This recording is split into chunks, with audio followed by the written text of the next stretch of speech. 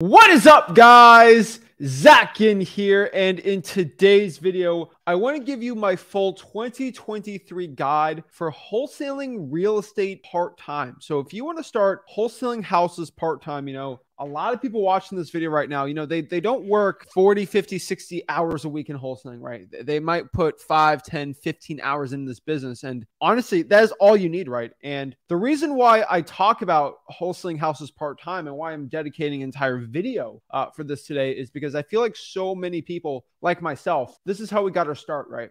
My dad, Rick, right? He got his first start at literally working a full-time job wholesaling on the side. I was the same way, right? Like I was in high school, I was doing classes, wrestling, I was a bag boy, I was doing a bunch of stuff, and I started wholesaling on the side. The true thing is you have to understand that when you're wholesaling real estate, you can do this all as like a side hustle or as a side thing, right? Like obviously it is full-time income times a million for me for wholesaling real estate. But like when you really look at wholesaling houses, if you do a couple deals a month, working 5, 10 hours a week just on the side, right? A lot of people can find 10 hours, right? For most people, 20 is probably being the best bet, like I've said. But honestly, you could switch things up, right? And really you could start getting a $10,000 deal and a $15,000 deal and a $20,000 deal and start doing one every single month and then two, and then boom, it's like, well, why am I even working a regular job? And that's the point. So in today's video, I want to talk to the part-time wholesalers getting into 2023 and really share with them exactly my best strategies, the best lists, the best methods you have to understand about really using your time correctly and the best way. So that's what I want to do today, guys. That's why I'm jacked up. I'm excited to share with you guys, and I know I'm going to change somebody's life today,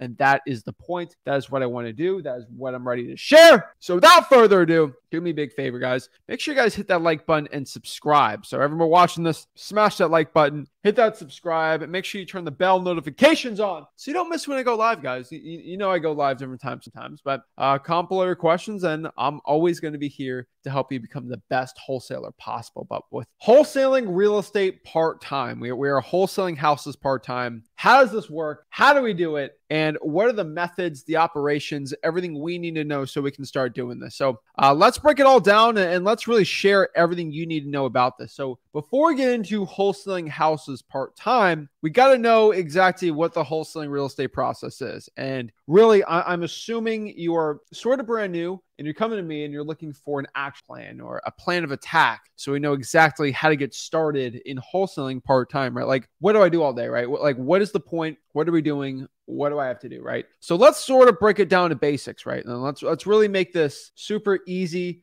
super simple for most people, and let's make it really basic, right? Let's talk about here the wholesaling real estate process. So right here, guys and gals, is the wholesaling process.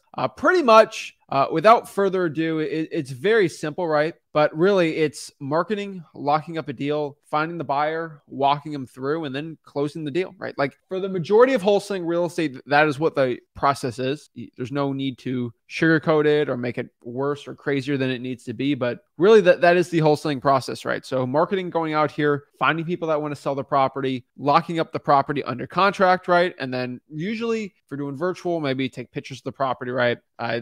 Day 14 to 18, if you're doing a deal in 30 days, we're going to find the end buyer, the cash buyer, the rich landlord house flipper. They're going to buy the contract from us for a profit. And then we're going to walk through the deal, right? That's the next part. You walk the cash buyer through the deal. We close, we get our check, repeat. That is our wholesaling process, really, when it comes to going actually out here and wholesaling a deal, right? And I think a lot of people get really confused on this, but really that is the process. And that is what we got to do part-time, not full-time. So the big question here is, what is wholesaling part-time? How many hours per week is this? What was the definition? What constitutes a part-time wholesaler? In my personal opinion, I have found that 20 hours a week makes somebody a part-time wholesaler. So I found if you're putting at least 20 hours a week into this business, you can consider pretty much part-time. And we have a lot of actually different ways around it, right? We have part-time and we have part-time, right? And there's a lot of differences and intricacies on part-time wholesaling and part-time and all these things. But really, I found part-time to be 5 hours and then part-time to be at least 20, right? Put 10 hours in there too. That could definitely be part-time too. Honestly, up to which one you want to do, but like they're all over the board, right? So there's no one definition of it, right? So in wholesaling real estate, we got to understand that our highest priority,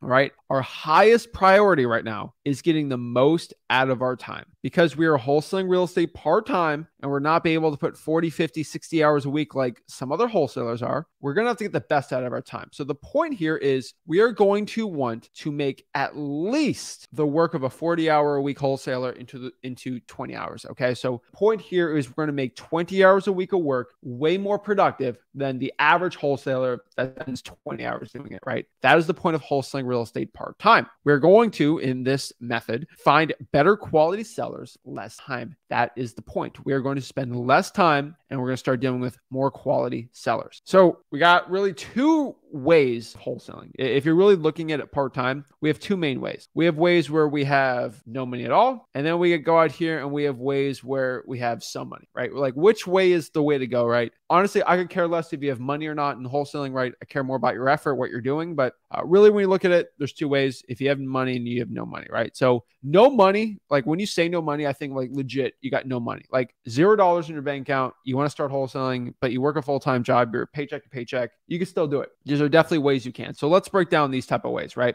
Number one, this is going to be cold calling the government lists.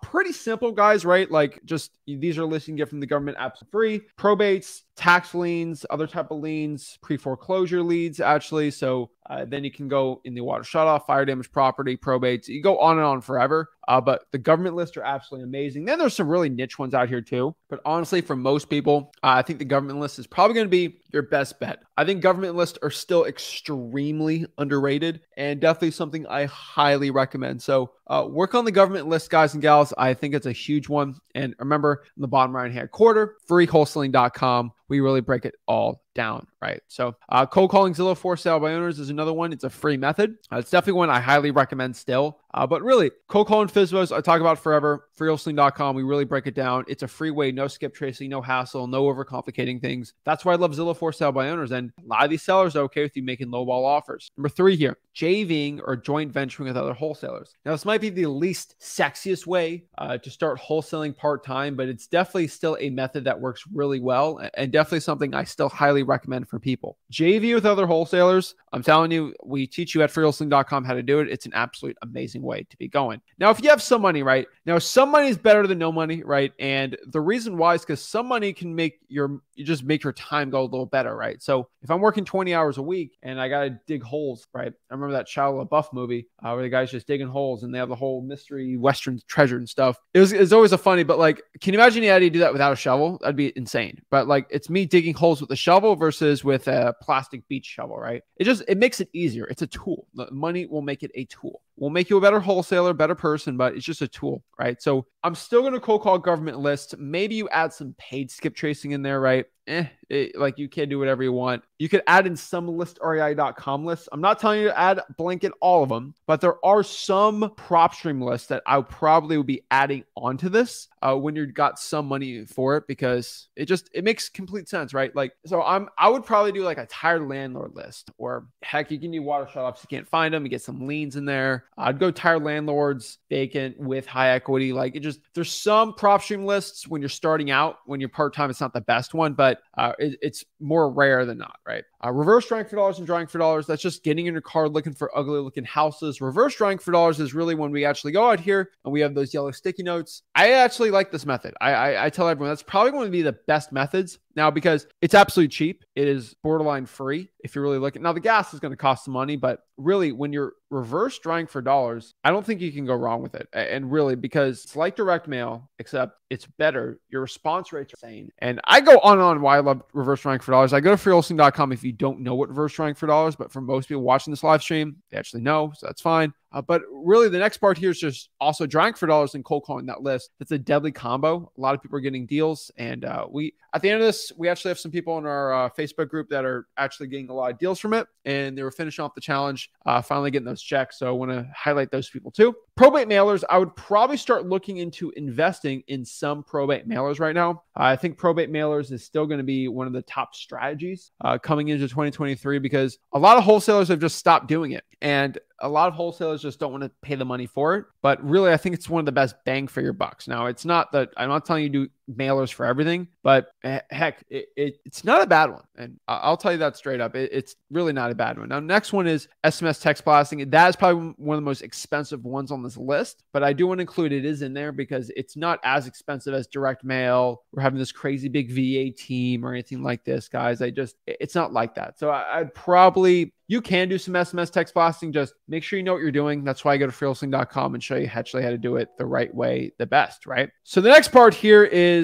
a very important lesson I want people to understand, okay? And this is the person that consistently makes calls and offers wins. And what I mean by this, the person that can consistently make more calls and more offers will win out. So if you look at your competition, you look at other wholesalers, you really look at the wholesaling industry, right? If you really want to look at everything from a macro perspective and you want to look at the people that are making a lot of money and the people that aren't making a lot of money in this business, I've always found that the ones that make more calls and make more offers always win out. So that being said, if I'm looking at wholesaling real estate as that same thing, if I can make more offers to motivated sellers and make more calls, I'm going to do more deals, right? And that's pretty much the gist of the conversation, right? And it really comes down to a pretty simple, small set of things, right? Number one, more marketing equals more deal. Might seem like a revolutionary concept, but it's absolutely true. More marketing, more deal. More marketing, more leads. More leads, more offers. More offers, more buyers, more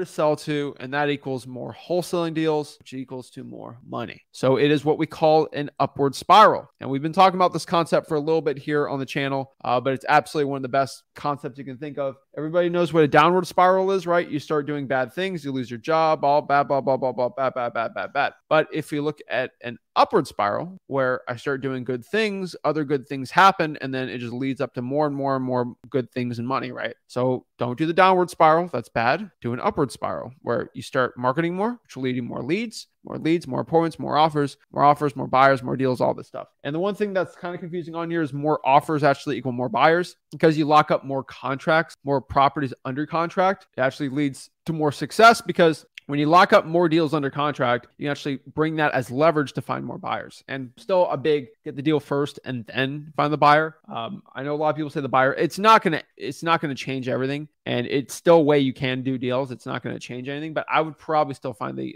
deal. Next part here is a very important one, and this one I've been preaching for a very long time. Stop wasting. Okay, I think a lot of people watching this, they like to waste, and I'm not calling them bad people or anything like that, but a lot of you guys are spending your time on things that are not producing. And I have a huge mantra of when you don't have a lot of time out here, you're going to have to spend your time doing high income producing activities. Okay. Income producing. If this isn't producing income, it's not going to be good for you, right? And one of the least income producing activities you can do is act like you're producing income, but it's really not producing income at all. Actually doing bad lists, right? So what kind of lists are these? I legit argue with y'all sometimes on these live streams, and it actually drives me crazy, but I legit argue with you. Okay. Like we get beef going on because we debate all day about, oh, I bought a list from Fiverr. I know you said not to buy it, Zach, but my results are terrible. And what do I do now? It's like, what? It's like, oh yeah. I hit my knee with a baseball bat and now I tore my ACL. How do I fix this, Zach? Or like, how do I run a 5K tomorrow? It's like, what? It just, people shoot themselves in their own foot. And then they're upset with me about why their foot, it's your fault, Zach, my foot hurts. I'm like, what? I tell everyone, do not do a Fiverr list. These are recycled lists. It's dirty what these VAs do. They literally will steal their competition. So their employers' lists, sell the list, and the lists are like 2 years old. And it's terrible. Okay. There's a reason why the lists are 2-3 cents. Like it's stupid. Okay. And heck, even look on props. If you really look at how many leads you get, I think it's down to a cent a record. Yeah, PropStream is a cent a record. So it's like you're buying Fiverr for 2 cents. It makes literally no sense at all, but whatever. It drives me insane, but don't be using Fiverr lists. Okay. Next is high equity. And this is my beef with a ZachData.com or a ListRA.com type list, right? Do not be pulling high equity leads as a beginner or part-time because high equity leads are a lot of volume. And this is not for the faint of heart. You're going to have to go through a lot of skip tracing. That's a lot of money, right? And a lot of calling and a lot of no's. My team can do it because it kind of encompasses a lot because all the tax delinquencies, all the IRS debt lien, like all of these crazy big lists really are encompassed in the big wide net of high equity. The main issue here, though, is high equity can be a lot of things. And because it's so big, it's going to be so expensive. Without really doing VAs or a big system with it, it's going to get very difficult to make a lot of money with this. A lot of people are going to get distraught, right? It's not the best bang for your buck. So you want to get the best ROI on your time and on your money. Next is Facebook PPC online leads. You already know I am not a big fan on Facebook and PPC leads. I kind of go back here to ROI. If you're going to spend $2 or $3, $4 grand to get a deal, at least do it through direct mail, which is a lot more consistent. And at least you get some brand building with that. Facebook PPC leads, you get none of that. It's the algorithm changes so much. There's so much you have to get on top. It's a mess, right? Now, I deliberately took SEO out of this. There are, I will say this hesitantly, there are SEO experts, that get into wholesaling. They actually can rank a website pretty good and they can get some deals. Now, it's way more complicated and you have to know your stuff and the amount of time you got to put in to really get good at it versus hiring someone that costs a bunch of money. I would probably avoid it for most beginners, but heck, it's up to you. But I got no beef with SEO. If you know your stuff, that's fine. Facebook PPC, I'm going to. I don't think it's a good list, and honestly, I think you're going to waste your time with that. Right. The last part here is figure out what's working and what isn't, and this is a huge one. And this is one I think a lot of wholesalers they don't talk about too much. Right. In your wholesaling real estate business, if you're finding that this list isn't working and you keep trying it over and over and over again, you think it's going to yield you a deal. Some markets, some lists just don't work, and in some markets, some lists are just terrible and they're not really as effective and they just don't work as well, right? And unfortunately, you're going to have to realize this yourself. And I can't tell you how it's going to work or how great it's going to be or not. But like if you're pulling the probates and you've done 2,000 probates and you haven't got one deal, you should probably look back and see, hey, is it my script tracing? Is it my script? Is it the way I'm marketing to these sellers? Like, is it something I got that's doing this? Or like, what is it, right? And if you see other wholesalers, it's like, all right, I see this guy's doing really good texting the pre-foreclosure list. I'm going to do that, right? Try it. And if you see nobody's doing the certain list, try it out. And if it's not working, I'm probably not going to do it, right? I always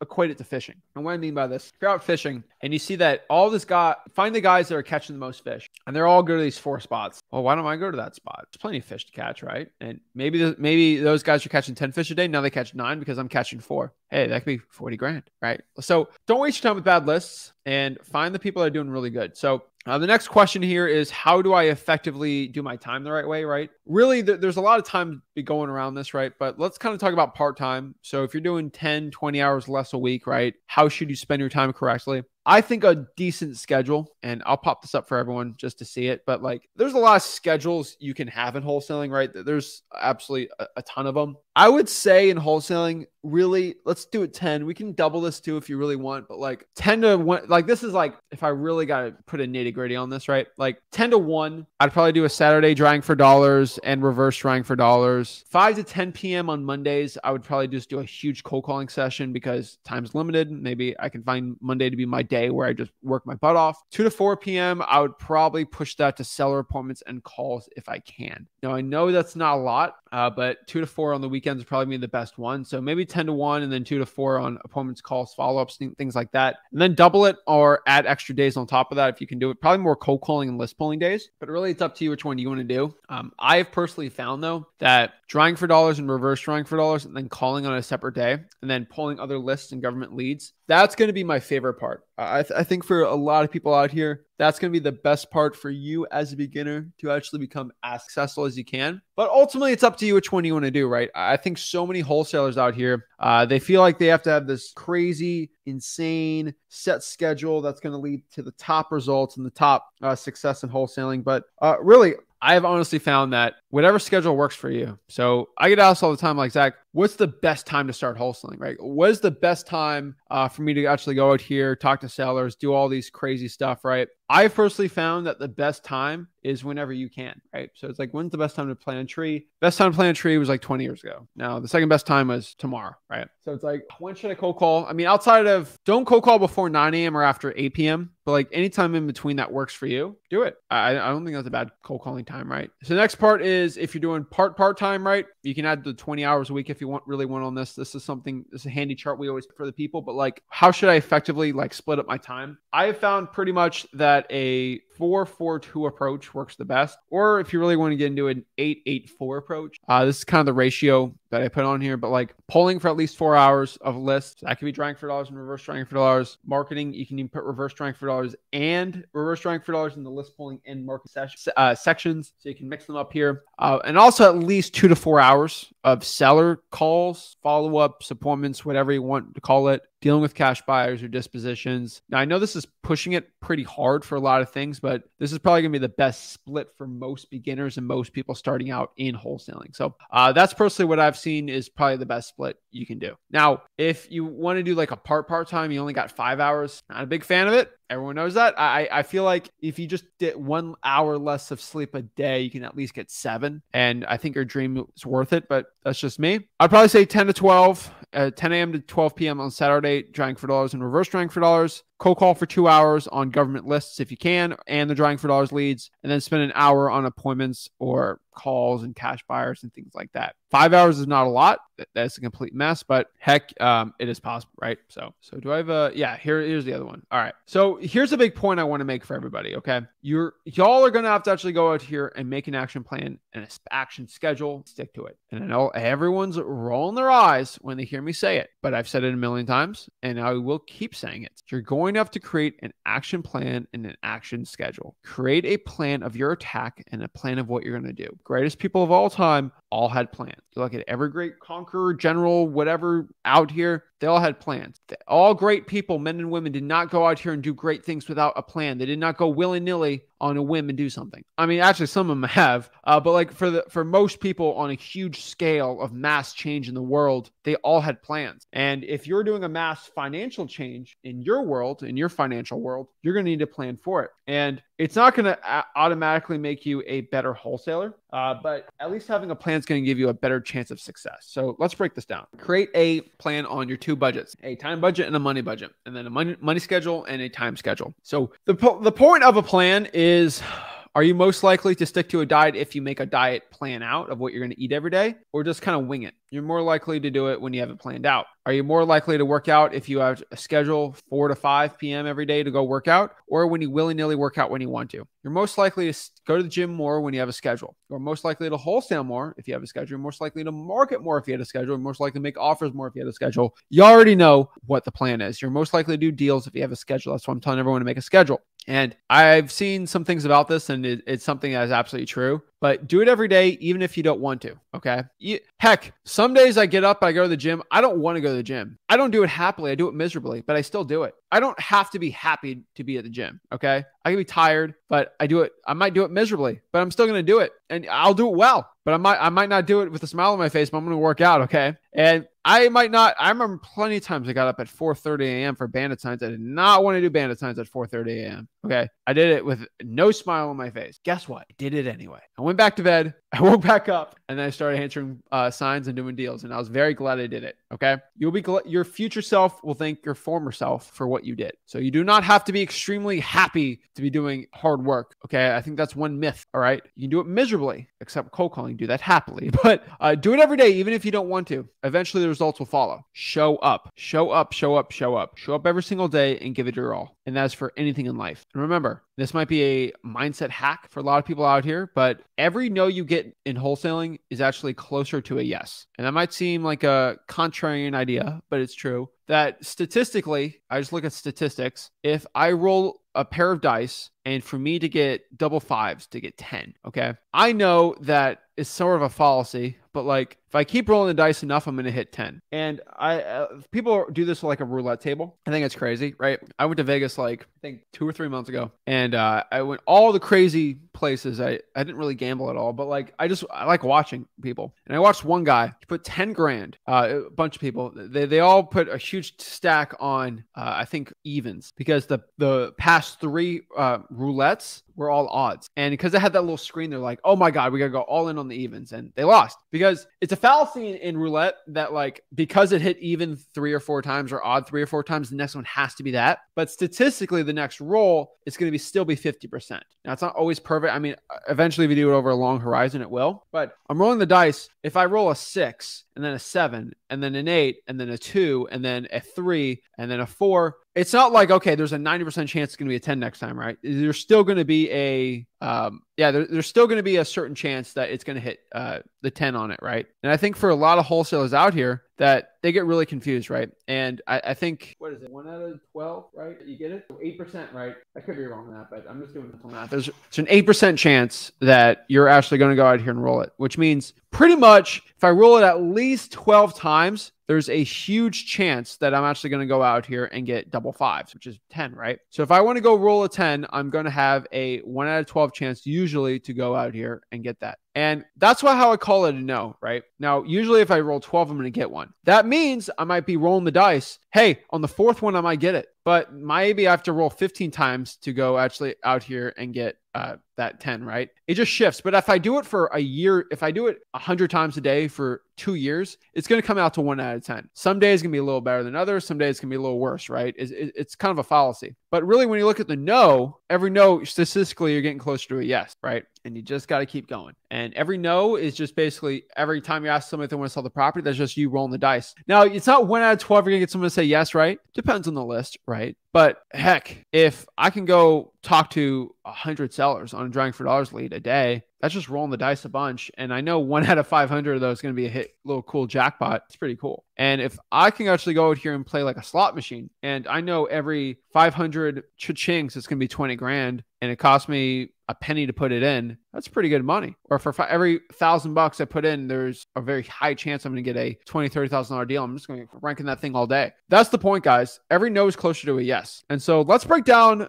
I know it's been a little bit, but this is my 3-step system. So we're 32 minutes in this, and now I'm finally giving you my 3-step system. And so let's break down my 3-step guide on actually how to wholesale real estate part-time to actually become successful. This isn't the complete step-by-step. The complete wholesaling step-by-step is at freewholesaling.com, but like there's really 3 steps to becoming successful in wholesaling real estate part-time. And really most of them still are on the marketing side. Okay. I really don't want to complicate it. I don't want to make it seem any crazier than it needs to be, but really there's 3 simple guides, steps, methods, whatever you want to call them, frameworks that will lead you to becoming successful in part-time. Step 1 is going to be finding where the deals are. That's number 1. I think for most part-time wholesalers, you got to know where the deals are. So figure it out. Talk to your cash buyers. See where the cash buyers are buying. Okay. Number 2, find the top fishing spots from your competition. Where's your competition finding their deals? Nobody else in wholesaling real estate talks about this because they don't want this information to get out here. This is the information they hide from you. Okay. I feel like I'm talking like I'm speaking about the Illuminati out here. You know, the secret societies, they're withholding all this information from you. You know, like it's not like that, but it is a conspiracy that the gurus literally do not tell you this information because they tell you this information when you pay them $5,000. But find the top fishing spots from your competition. From somebody that runs a 7-figure wholesaling operation, this is what I do, and this is what the top wholesalers do. They find the top spots. The top companies figure out where the other top companies are getting their customers and all. This is what top business men and women do, the top corporations. Why are you any different? Okay. This is how business works. This is a $100,000 MBA guide I'm giving you guys for wholesaling, right? MBA, not MBA. But and then really, like, this is a huge one, but the best intel you can get, right, is networking and Facebook groups. Guys and gals, why do you think that the United States has a CIA, a Central Intelligence Agency? They have billions of dollars, all for information. Information is everything. Information can give you a huge change for businesses, for the militaries, governments, like information is so important. It's vital. That's why we have swaths of military budgets just on intel and information. So you're thinking about this for a second. Where am I going to get this good intel? Networking in Facebook groups to find the top spots and where cash buyers are and where they're buying. Freewholesaling.com, we got you covered how to do that. But really, intel is going to be super important. It's going to be everything, guys. Okay. Find where the deals are at. Number 2, pulling a list of sellers. Pretty simple, right? Pull a list and start pulling it, right? So pick a list and pull it. So if you can pick a good list and pull it, you're good to go. Remember, a quick rule of thumb, the harder it is to pull a list, usually the less saturation in that list. That being said, that means if it's a lot more difficult to pull a list, there's going to be less wholesalers wholesaling there, which means they're most likely you're going to get a deal. There's just less people in the pond. All right. And this doesn't make the list worse or better, but there's just less wholesalers wholesaling in that list. So that makes it actually pretty good for me, right? A huge example is like the probate list, the arrest record list, heck, even the bail bondsman list. These are lists a lot of wholesalers aren't pulling, but guess what? If you pull it, not a lot of wholesalers will be using it, right? One story I always say, and I've said this a million times, is I had this obscure market, not near me, but it was pretty close. It was this weird city that had the probates, and it took me a year to get the probate list. Me a year, all right? Like I'm good at pulling lists. It took me a year to get it. And I talked to the clerk lady, and she said, you know, you are the second person to actually get this list. The other person's a probate attorney. I'm like, wow. So I'm the only person in real estate outside this probate attorney that has this list. It was amazing, right? And then I started doing YouTube and all this other stuff, and then everyone starts piling into that thing, and I wasn't the only one. But like for a period of at least a year, right, before I hit 1,000 subscribers on YouTube, like no one was in that market doing that. There's a lot of wholesalers in that market, but they weren't. I was the only person doing probates, and that's obviously a con of having a YouTube channel. But hey, it helps the people out. You know, it's better for the good. But like I was the only person pulling that probate list. It was money, right? Like just imagine that. Now I'm not saying in your market that's probably going to be the case, but just heck, I tried it out, right? Here's a huge one and a big lesson y'all got to learn too. But the more expensive it is to pull a list, the more money you drop into your marketing. It doesn't mean it's going to be better. It's not going to mean you're going to make more money. It's not going to be that you're just going to have better results, right? And this is for everything, right? I just think so many wholesalers think that if I drop more money in my marketing, it's automatically going to make me better, right? It can, right? Like, honestly, it's not going to be the end of the world, right? Like, it's not going to be worse, right? But like, money's on everything. And it's your attitude, how you talk to sellers, your acquisition skills, your cash buyer skills, your people skills, your talking skills, right? It's a lot of other things around there. The more expensive it is to pull a list does not make it mean it's better. And I want people to understand that, right? Then step 3, this is just relentlessly marketing to sellers, okay? Relentlessly market. And I know everyone on YouTube, every other guru, everyone on whatever shmuru, you know, the guru's auntie, uncle have been telling you this. Everyone's been saying this, right? Oh my gosh, do this, blah, blah, blah, blah, blah. All right, guys, marketing's still king. And now I've said this a couple ways, and I've said this a billion different ways in and out, but the concept's the same. It is more important to find cash buyers than it was a year ago, but it's still a 70-30 split. And the 70 is the marketing. The marketing is still king. A lot of you guys out here are doing 70-30, 70 cash buyer, 30 deal. No, it is not at that point. And